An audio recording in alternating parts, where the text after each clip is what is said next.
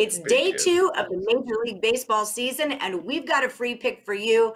This one comes on Friday, April the 2nd. The Diamondbacks take on the Padres. We've got a killer sale going on over at picksandparlays.net.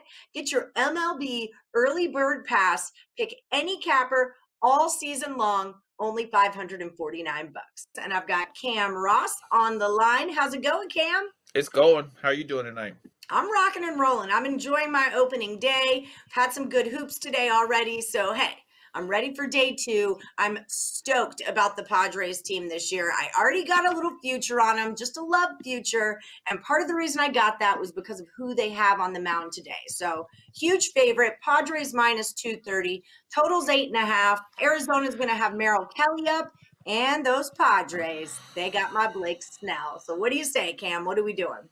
Yeah, I completely understand why the Padres are the favorite here. This line is huge and seems to be going up. I think it opened at 218, 219. But the Padres just won within the last hour, opening day. They won 8-7. They had a big lead, but the Diamondbacks were able to come back. I think they had a 2 or a 3 home run inning to really close the gap. That doesn't happen here. Blake Snell, I expect a big year from him. He was all right last year. Everybody struggled in the COVID, everything like that. He was 4-2 with a 3.24 ERA, struck out 63 batters. I think this year with him getting the full range, we're going to get a full season.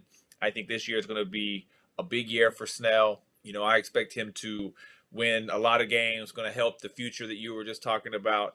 I'm not going to lay this big number, but I think Blake Snell keeps the mediocre Diamondbacks lineup at bay, and I'm going to take the Padres minus 1.5 at home on day 2 of the regular season.